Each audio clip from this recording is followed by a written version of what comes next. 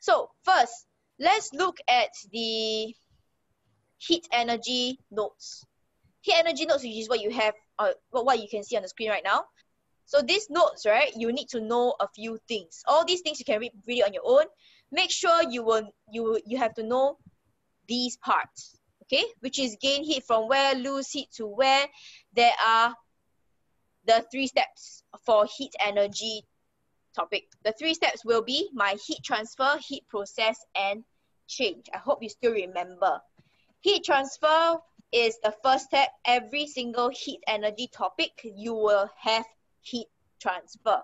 Heat process sometimes don't have. Sometimes it depends on the question. You do not have melting, freezing, boiling, and all these things. Okay, expansion, contraction. There are 7 heat processes that you have to take note. And the third one is your outcome. This is the writing structure for your heat energy. So, but then there's one more step in front, which is your conductor.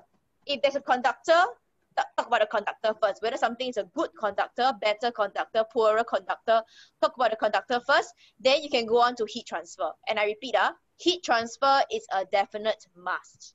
Please remember that. Heat transfer meaning gain heat, lose heat. Okay? So I want to draw this one, the heat graph of water. So first, I want to highlight some things. Water evaporates to form water vapor. Evaporates from water vapor. Boiling will form steam. Then what's the difference between the two?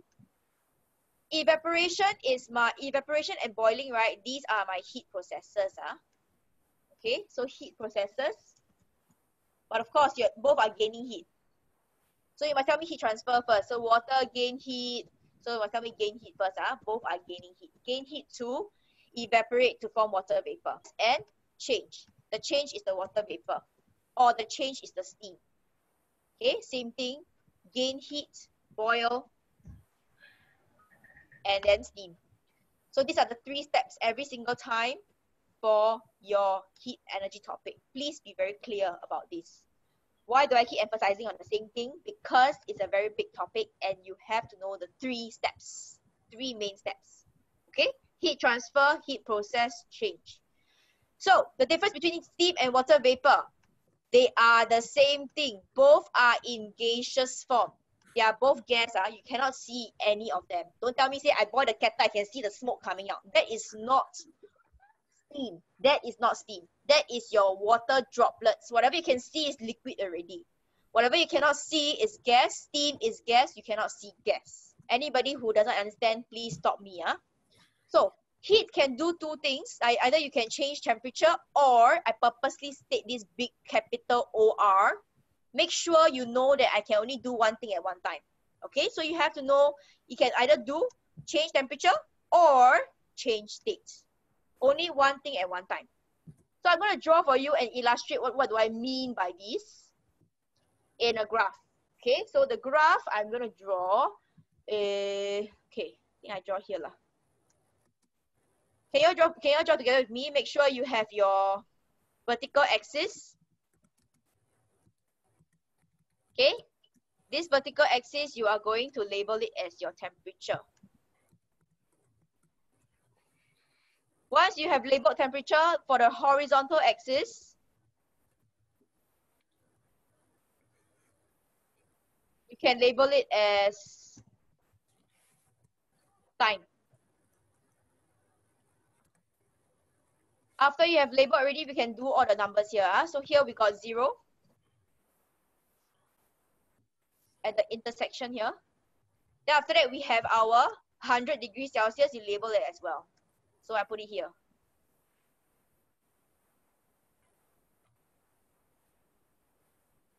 So after you finish writing 100 degrees Celsius and 0 degrees Celsius, you are going to draw the graph. So I got one straight horizontal line. Okay. Then after that, it will go upwards. And then it will reach 100. This is, by the way, a heat graph of water. Water, that's why water got boiling point is 100 degrees Celsius. Okay. But not everything is 100 degrees Celsius. It depends on the substance. Is it might be mercury, might be anything that is liquid. So the boiling point will change. Okay, like coffee, not coffee. Maybe not coffee. Okay, tell me, gain heat. Where is it gaining heat? 直接, where is it gaining heat? Okay, so we look at 0 degrees Celsius, okay, which is here, is melting, right? This point is melting point, correct or not? So if it's melting, that means it's changing state. Just now you have labeled already, right, for melting. You labeled changing state from solid to liquid. So solid plus liquid, both states are at this point here. Make sense? That means I got two states at this constant point here. Are they gaining heat? The answer is yes.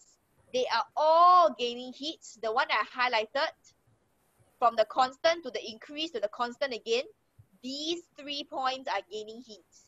And I said before, you can gain heat to do two things. You can gain heat to either change temperature, okay, so change states, we are looking at melting is liquid plus solid state. This one I'm changing state, right? So when I'm changing state, can I change my temperature? That means what? Melting cannot, is constant, correct what? Never change what? But is it gaining heat? Yes. The heat is used to do one thing, which is to change state. So here, definitely is your what state? Liquid state. Only. Because I can only change my temperature, ma. When I change temperature, then my state cannot change. Clear? So for boiling, same thing. Please label your different states. You should know that this one is your liquid to gas. Liquid plus gaseous states. Okay? Both states is changing state, so it's existing in two states here.